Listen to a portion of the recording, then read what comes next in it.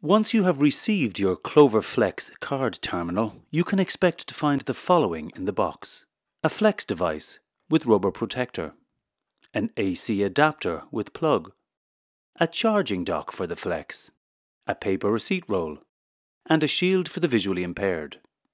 Now, let's look at setting up your Flex. Firstly, connect the power lead into the power block and the AC adapter to the back of the charging cradle. Fit the cable into the rubber grip. Place the device on the charging cradle and wait for the charging icon to appear on the screen. Once it appears, press the power button on the right-hand side of the Flex to turn it on. Once the device has turned on for the first time, select the language and region. Next, you will need to set up your connection type, which will be Wi-Fi or 3G.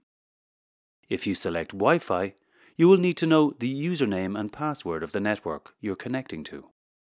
As the Flex is a card terminal, in line with PCI compliance, it cannot connect to an open Wi-Fi network. It must have a password or WPA2 security.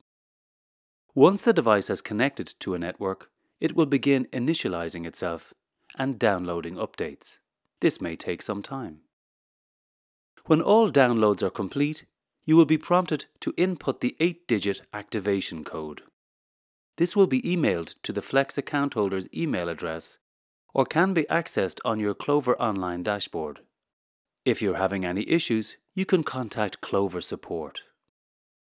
Now we will insert the paper receipt roll. To do this, turn the Flex over and open the cover on its underside. Note the drawing illustrating how to fit the roll. Insert the paper so its leading edge feeds from the bottom of the roll. Place the roll into the paper tray and close the cover. Listen for the click.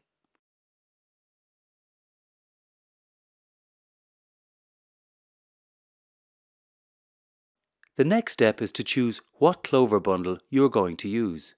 If you are using the Flex as a card terminal alone, please select the Payments Plus option, as there is no additional charge for using this bundle.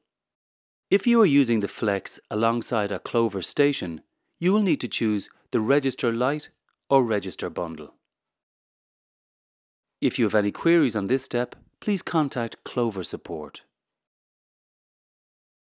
The next step asks if you want to install the Clover Wireless Manager app. This is for use when Wi-Fi is not available. There is a SIM card in the Flex and can be used for connection to a 3G network.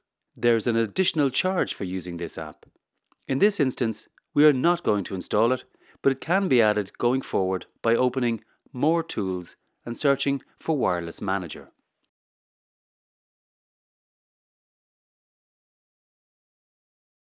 Next, you need to create the PIN number for the device.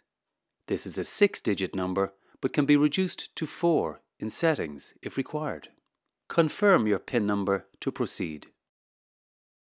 Finally, we select whether or not a PIN number is required to use the Flex.